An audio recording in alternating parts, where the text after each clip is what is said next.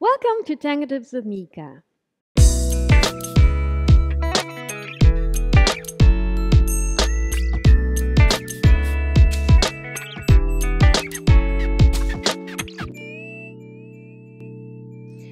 Today I want to show you another one of my favorite exercises.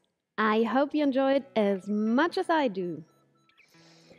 This exercise is excellent to work on your supporting leg, to create a strong basis and to release your free leg. So this will help you not only in the walk, but also for the boleos, the ganchos, and so much more. For today's exercise, you just need a staircase.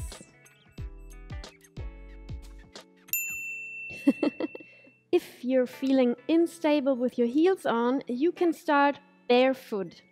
But I will do the exercise directly with my heels on. Okay? Let's get started. I will step on the staircase with my right foot in this case. This will be my supporting leg. Now, my free foot just relaxes, okay? No tensions at all. And we will first focus on the supporting leg. Now, first of all, close your ribs and hide your belly, okay? Close your ribs, hide your belly. If not, you're not stable at all, right? Now, push your supporting leg foot into the ground and imagine a corkscrew, yes? Because what might happen is this instability, yes? If I squeeze my foot into the ground in the form of a corkscrew, I will stop the trembling, okay?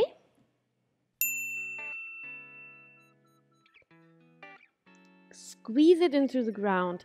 The heel has to push into the ground and relax the knee, okay?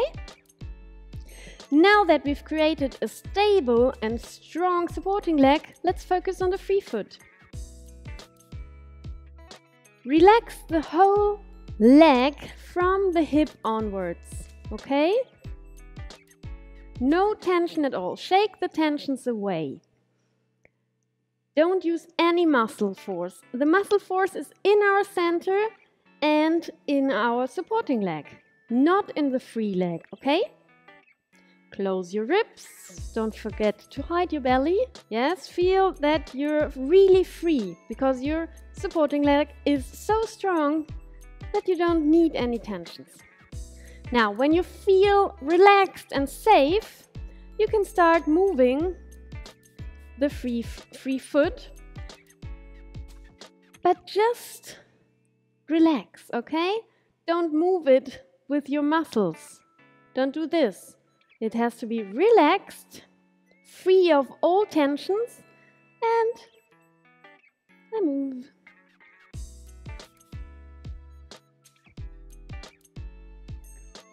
Okay? And you will feel the muscles of your supporting leg working as hell.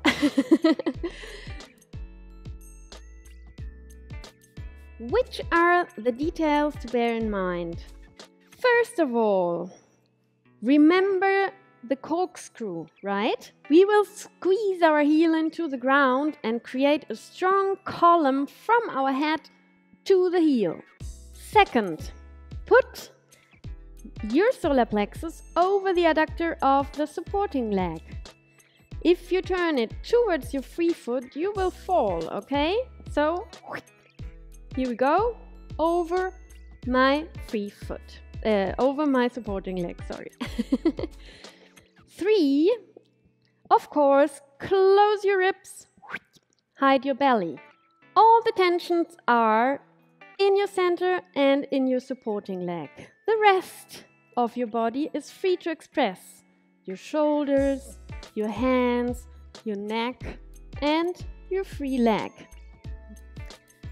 Now, 4, to move your free leg with liberation, okay? Without any tensions, think of moving just your foot. this will avoid you using the strong muscles of your leg, okay? And won't create any tensions at all, because when we use tensions, it throws us out of the axis, okay? I hope you've enjoyed this tango tip. If you want to receive the next one as soon as it gets out, subscribe to our website and you will also receive a free trial class.